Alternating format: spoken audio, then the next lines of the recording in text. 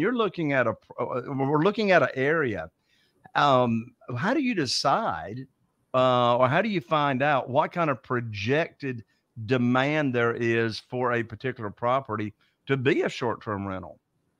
Yeah, fantastic question and crucial question, right? If we don't underwrite a property right, it's not a good situation. So luckily, now, years later, after short-term rentals become much, much more popular, there are tons of data sources out there that we can use to make our projections. So, of course, historical performance is never it's never a sure thing going forward, but it gives us a pretty good idea.